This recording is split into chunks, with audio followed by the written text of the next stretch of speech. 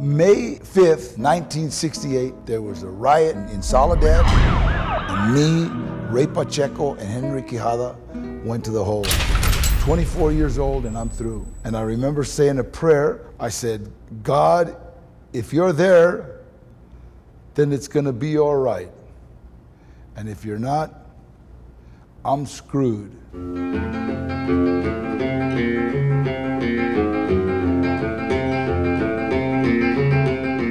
Prison is the only environment in the world that you're gonna be either a predator or you can be the prey.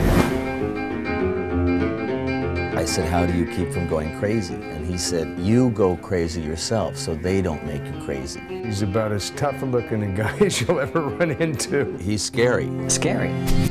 Scariest looking guy I'd ever seen. You've got to get that fear and turn it totally into madness. What are you looking at?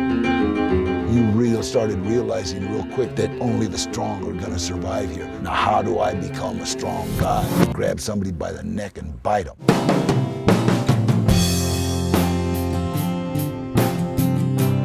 Danny is one of the shining examples of somebody who went through it all, came out the other side, and now shares his experiences to heal people. My passion is trying to keep kids from going down the same road I did. We're trying to stop the gangs killing each other. If I hadn't heard something like this from you guys, I probably would be in a gang now. Now, forget gangs.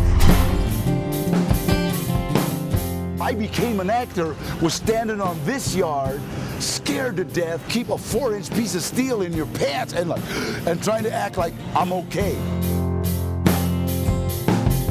When I devoted my life to helping other people, that's when things started getting better for me. He's a champion. Champion whatever he does. I want people to know Danny Trejo is, hey, that's the guy that helps.